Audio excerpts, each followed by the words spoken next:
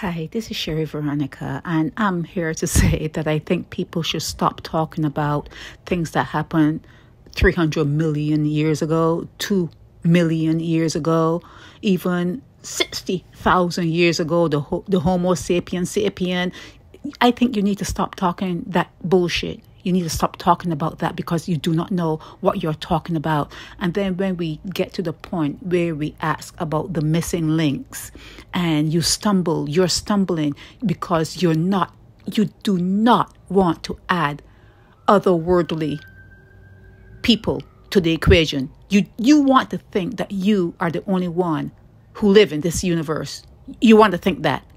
And the fact that there may be other intelligences out there, you do not, for some reason, you have a block. There's a blockage in your mind. You do not want to entertain it.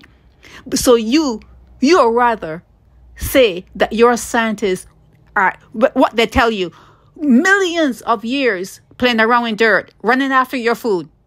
Stupid and dumb as shit. Dumber than dumber. Millions of years in that particular state. Millions of years being foolish. And then all within a matter of no time at all. You have the internet. You're going up to the moon. You're traveling in planes, trains, automobiles. That's the best you can do. That's the best you can do with your mind. So when you start thinking about that space, that short space, even in your time, if you're in your 70s and 80s, you have to remember going outside to the shit house. You have to remember that. So in this small space of time, it jumped from caveman to modern man. And then when they don't want to explain to you where they're getting all this technology shit from, they tell you about missing links and blah, blah, blah. Come on. There's no missing link. The only thing that they're not telling you is there are other people in the universe that they have technologies, and the upper echelon on this earth are trading with them. They're dealing with them. Now, what on earth can you trade? I guess people. I don't know what on earth they can trade. But or less they're making the people here on this earth more comfortable, because the more comfortable you are is the more comfortable they are.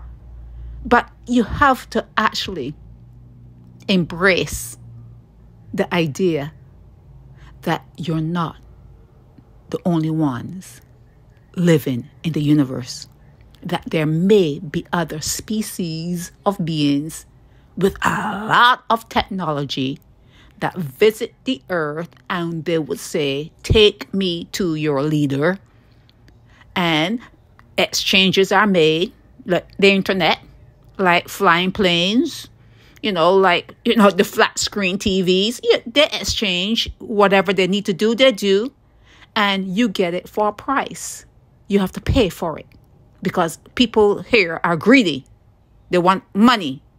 It's called capitalism. And, people want to be billionaires and trillionaires. That's what you have to deal with here. And you also have to come to the conclusion that because there's so few at the top, that this earth is more likely fashioned as a slave planet. There was slavery. There is slavery. There will be slavery. There's poverty. There are people that live in the worst conditions, and you look at them and they're pushing out babies. How do you have sex when you're so poor? How do you do it? So it's a show. This is a show right here on the earth. People are just dumb as nails. A lot of people don't seem to get it. They're not understanding the situation they're in. But whatever you do and however you come to me talking about scientists and intelligence. No, no. Something is giving your scientists information. There's an exchange of information, and there's an exchange of technology or whatever. Not really an exchange. You're being given technology. I don't know what you're giving in return. What could you give in return? Humans?